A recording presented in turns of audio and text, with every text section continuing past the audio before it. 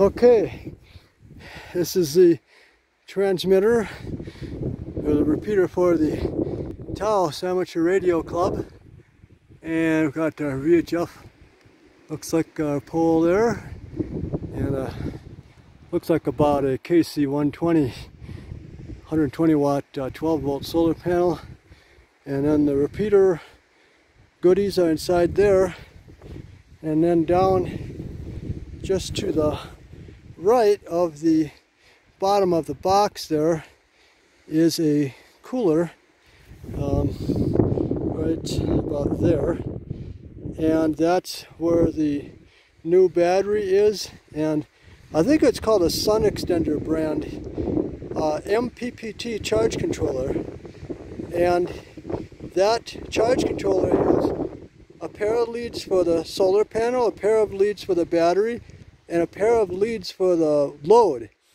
And that was the key, I think, to the problem that came up here. We had a big snow, the repeater went down, and we measured the voltage of the battery, and the battery voltage was 2.0 volts out of 12, so not very good. But the panel was working and it had power and everything, so I'm not sure what happened there. But what happened was that the loads were connected directly to the battery during that time, and I think that it just completely drained the battery, and then it may have subsequently froze. I don't know what happened, but for whatever reason the charge controller was no longer acting as a charge controller. So we disconnected the leads from the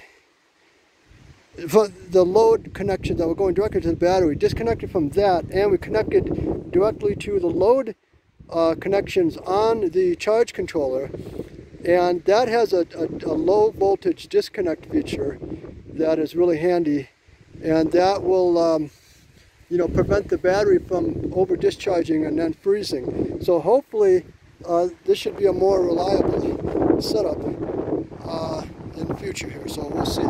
And here's a magnificent view of the top of Picuris Peak, and there's the town of Taos and the mountains, and it's just a gorgeous day, probably 32 degrees or something, and just gentle winds. Even at high noon now, it's just been pretty gentle, and got some stuff up here. We have K-Tau, Taos solar powered radio transmitter is up here. One of those antennas that I just showed you there is their antenna, and beautiful view of the mountains here.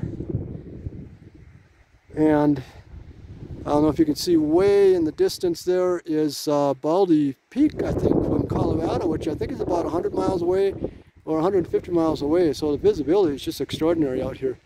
And that's San Antonio mountain there just above the trees. So 73, Yahweh bless and protect you. Take care.